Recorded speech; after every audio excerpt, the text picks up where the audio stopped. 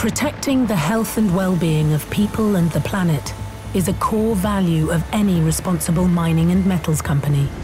Globally, there are around 28,000 large mine hauling trucks in operation. As mines mature, hauling distances, pit and underground depths are all increasing.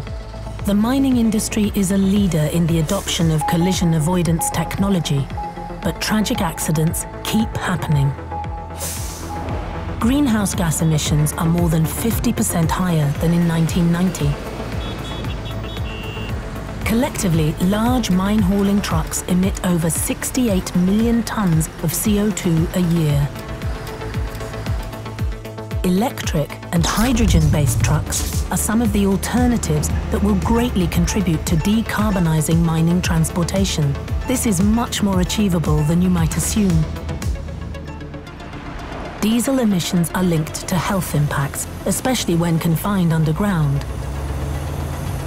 Cutting-edge research is developing technology which will minimize the impact of these emissions.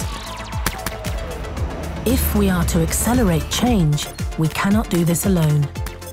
The International Council on Mining and Metals is bringing mining companies and equipment manufacturers together to change the face of mining.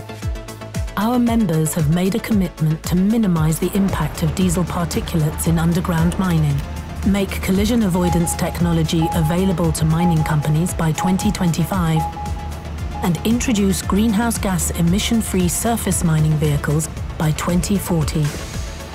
This innovation for cleaner, safer vehicles requires partnership and commitment.